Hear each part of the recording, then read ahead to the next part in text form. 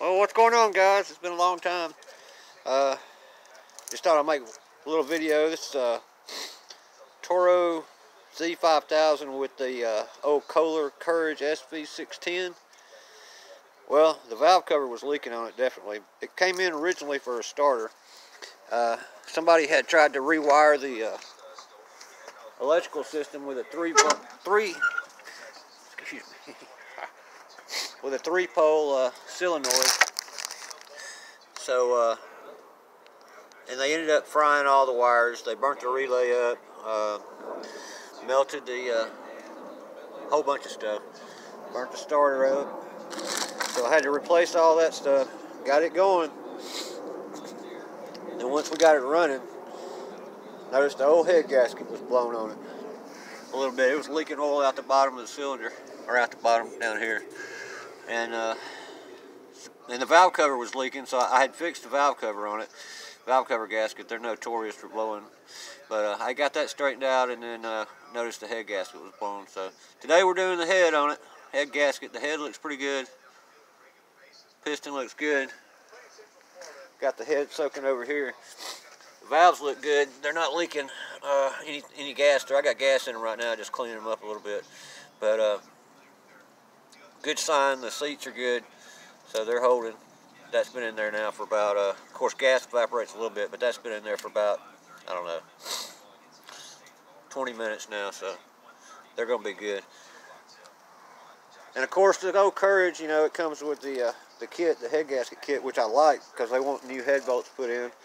So we got new head bolts, new gaskets, and you know the Kohler, this motor uses those pill-on gaskets for the carburetor side. But anyway, that's what we're doing today. And just rebuilt this steel BR600 blower. It had a burnt rings and a bad piston. The cylinder was still good on it. Well, not good. I got a used cylinder and put on there that was good shape. And then got this snapper over here. When it first came in, it's had a bunch of problems. It had been sitting up, but it turned out to be good. I fixed the seat with some Gorilla Tape. Anyway, had to adjust the clutch, new tires on the back. And it too had a head gasket problem. So that was yesterday's project. I put a new head gasket on this one.